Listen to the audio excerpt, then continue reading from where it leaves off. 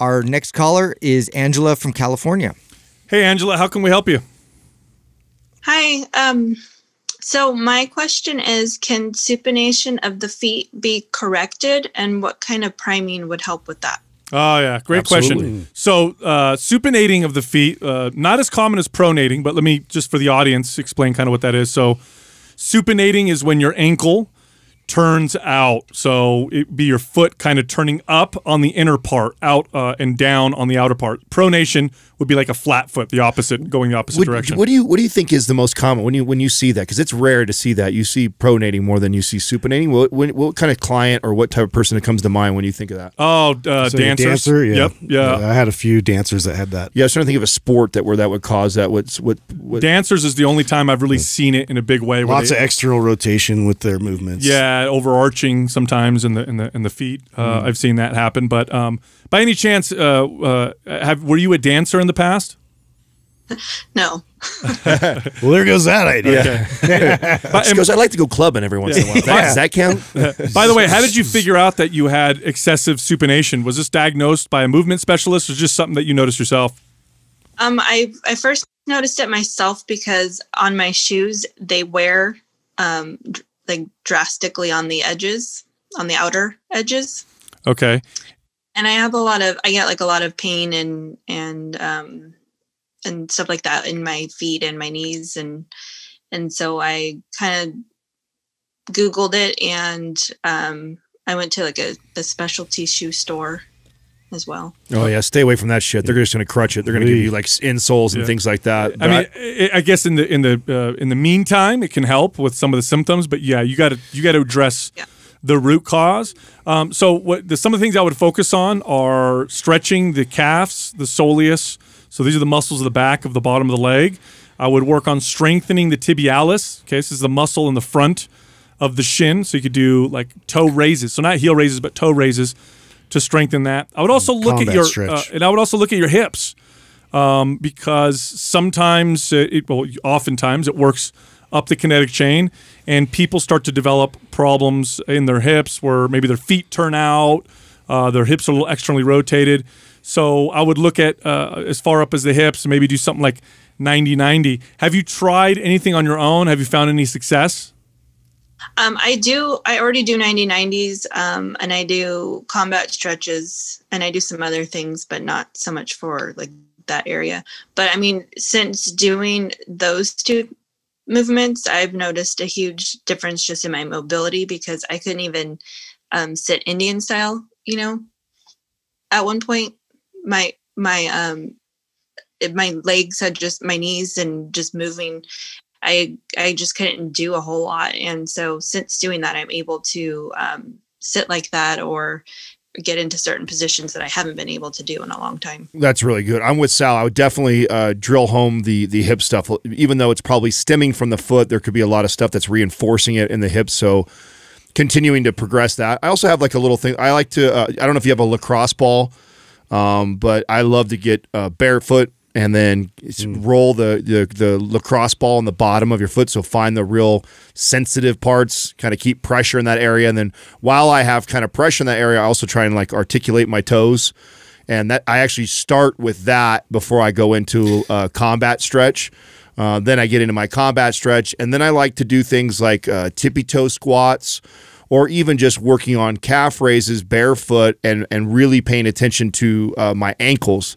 So what you'll notice is when we do like a calf raise, when you're barefoot like that, and if you pronate or supinate, you'll have a tendency to either the heels will kick out or they'll collapse inward, and you're trying to keep them neutral. And so just you doing a barefoot calf raises and really paying attention to your ankles and not allowing them to kick out or collapse in and stay stabilized. So I would do like a calf raise, stand on my tippy toes and keep my ankles neutral, stay up there for like 5 seconds, come back down. And I'd repeat that for like 5 to 10 reps after I do my lacrosse ball and combat stretch. I think that's a great way to kind of wake up that entire area, strengthen the ankles. And then as you progress that, you can then actually even start to load the body in that position. First, be able to do that with just your body weight, and then you can start to load it, and then you can start to challenge it with strength and stability by doing like tippy toe squats. Yes. So I love to, once I get to a place where I have good control of that, I can keep my ankles neutral, I'm up in the up on my toes, then I'll actually squat down. And for me, I'll start with just the your body weight first, and then barbell, and then if you can load, that's a great way to kind of see if you can get like a tennis ball that you can hold between your ankles, so you can keep that pressure inward, so you're squeezing in. And also too, in terms of the pressure of your big toe, that being the emphasis, just something as very basic as doing walking patterns in your house barefoot, but really emphasizing the pressure of your big toe to try and reestablish a bit of grounding there, so you have that sort of triangle of force. So it goes from your pinky toe, your big toe, and then right there where the tongue of your shoe is. So when you're walking, you're raising your heel, you're getting it on that pad of the forefoot, and that's what you're focusing on, reestablishing a better way to move. Something that will put emphasis on that Justin's talking about is I would take a quarter, and I would put it like when I'm doing these, like the calf raises and the tippy toe squats that I'm talking about, is I would take a quarter and I'd put it under the right there underneath the fat pad, right? So if you think about the triangle that Justin's talking about,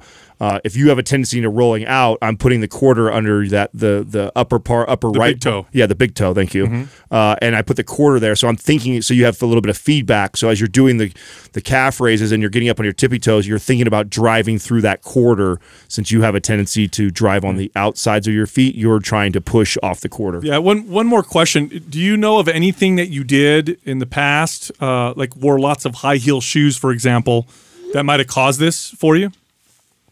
No, I have no idea because I don't wear high-heeled shoes. I'm not a good dancer. I just only maybe the last 10 years of my life I actually got into fitness. I was just not into it before. I don't know how I got this. Okay. All right. No problem. But yeah, all the stuff that we said should help quite a bit. Just, ankle mobility in general and foot mobility in general should make an improvement. But it does take time. Practice frequently. Yep. Yeah. No, thank you. That's awesome. I'm going to look into all of those. Awesome. No problem. Yeah, less common. Much less common. Way less. Yeah. I mean, I can count on one hand how many clients I had that actually supinated. I mean, it's more common that the people pronate, and I couldn't even remember what. So for me, I don't think it was a dancer I had. I couldn't remember if it was an athlete or what the reason was. I actually, the other one was sometimes when you're really, really overweight, you'll see that. They kind of they fold out. You'll see it's like somebody who's like 100+ pounds. Yeah, it's because of typically the fat mass around their thighs pushes them apart, and it kind of drives that lateral. So that's the only times really I see that. Otherwise, it's almost always pronating. This is one of those I could have used the visual and the squat and the movement and the walking and all that. That would have helped a lot. But yeah, it would have made a big difference. But it's still very challenging, and it is a very interesting one. People like this often will roll their ankles to the outside. So they tend to be more susceptible to that if they ever try to go run or play tag with their kids. They'll roll their ankles quite often. You know what? We didn't actually say this, but this is a type of person too that I would barefoot train with after a while too. So after we do all the stuff, the prerequisites that we talked about with the lacrosse ball and all the stability, mobility, strength exercises.